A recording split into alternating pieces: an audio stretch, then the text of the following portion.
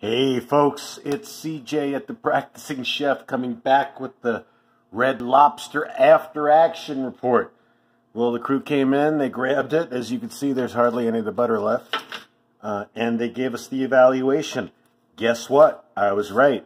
You probably could have doubled the cheese. That would have been perfect. But they were light, they were fluffy. I think the water works just fine. Other than adding more cheese, the bake time was perfect, although I did an easy convect conversion on this. My oven, you just got to enter the original instructions and it converts it to what it needs to do to get you there.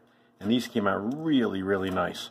So I think tomorrow I'm going to make some fresh sausage and make a bechamel, so like the white sauce, sausage and biscuits, a little poached egg on top, and I think that's going to be brunch with a little champagne.